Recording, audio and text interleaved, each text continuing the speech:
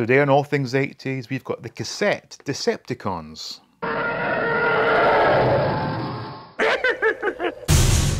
Welcome back to All Things 80s, and if you've been watching my recent videos, you will see that I am assembling a nice collection of G1 Transformers. And due to sort of budget limitations, I have been opting for the reissues that came exclusively from Walmart.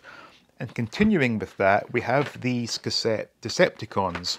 Now, I'm really only interested in Ravage and Rumble. The reason being, I can remember with absolute clarity when a friend of mine in primary 6 brought this 2-pack into school with him.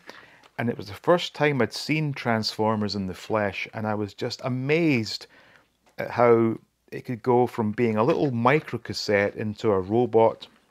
And he also had Soundwave, which of course tied in with these, and I just thought, this is the most amazing things. And I never got Soundwave, I never got any cassette Decepticons, but that's all been addressed and I have them now. And the reason I have the 2 of these twin packs is because the deal on eBay to get Ravage and Rumble alongside Frenzy and Laserbeak was too good to pass up, and I'm thinking I may end up selling this set. Although, if I was being honest, I do prefer the colour of Frenzy to that of Rumble. But, as I mentioned, this was the set I remember my friend having, and as such, this is the one that I want to get opened and do a bit of transforming with. So without further ado, let's get a closer look at these, get this one opened up, and see what it's all about. Okay, so here we are with the Decepticon cassettes, and as always with these reissues, the packaging is just brilliant. It does take you right back to those days as a child in the 80s. You know, as I've mentioned numerous times, these text specs, you can read them quite easily without the assistance of the red decoder. Now, as I mentioned in the intro there, I got the 2 of these as a fantastic deal on eBay, whilst I really only want this set. However, in terms of the robots, I do prefer the look of Frenzy over that of Rumble. However, as I mentioned earlier, this was the set I remember a friend having in primary 6, and that's the set that I want to have. Also as well, I already have Buzzsaw from the Soundwave set, so I don't need another Decepticon looking like that. So we're going to put this one to the side, probably sell that one on, but this is the one that we're going to take a look at. So first things first, let's get these out of the packaging and see what they're all about. Right, so now we've got them out of the packaging, and again with these reissues, the first thing that strikes me is there's some good solid weight behind these. Very, very impressive. And I did notice that both do in fact come with rub stickers, although it is freezing today, but I did find that when I gave it a really good rub, it turned the emblem more of a red colour as opposed to the sort of rainbow colour. I don't know if you can see that coming through or not, but that's the nice Decepticon logo. So anyhow, starting with Ravage. Now, this is one that I think I'm going to keep it inside of Soundwave as a tape, because I'm not particularly impressed with it in Decepticon mode. It's all right, but it's not really something that displays particularly well. I'm sure there are ways of adjusting the feet to get it to stand up, but I don't see that standing up at all well.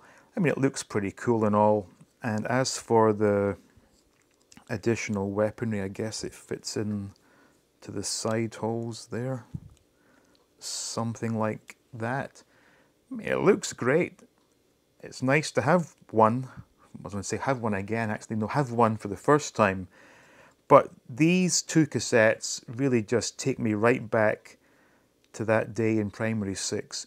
And I've mentioned this many times, it's amazing how vivid that memory is from, what, 36 or so years ago, and yet I can't remember what I had for dinner last night.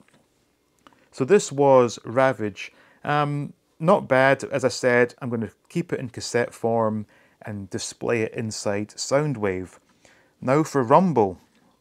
Again, good solid weight and just very, very impressive detailing on this. And again, the rub sticker right there. From handling it briefly, I found that some of these other stickers are sort of prone to falling off. So we'll need to be careful with that. But in terms of getting this one into Decepticon mode, it's all pretty straightforward really. Let me see if I've got that the right way. And fortunately it does have these metal feet which will help it stand, because this one will be displayed in this form. And let's see, the head pops out. Yep, very nice. And get the arms turned around. Actually got that the wrong way, have I? Wait a minute, what am I doing? The feet have to go this way, of course.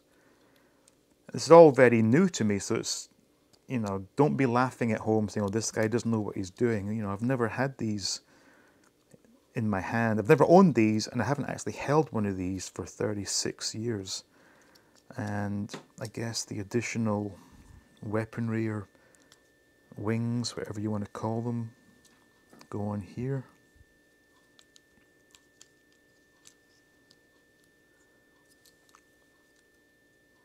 There we go. I think that looks great. And will it stand nice? Yeah, perfectly. Pretty stable actually. This is fantastic stuff. Really, really impressed with these. So, these are my 2 Decepticon cassettes that will take pride of place in my newly formed Transformers collection. So that was a nice little look there at those vintage Decepticon cassettes, and I have to say, the engineering that went into these was just brilliant for its time, and very, very impressive then, but still impressive to this day. So hope you enjoyed watching that. So thank you for watching. Special thanks to the Patreons. Please like, please subscribe, and as always, stay tuned for more videos from All Things 80s.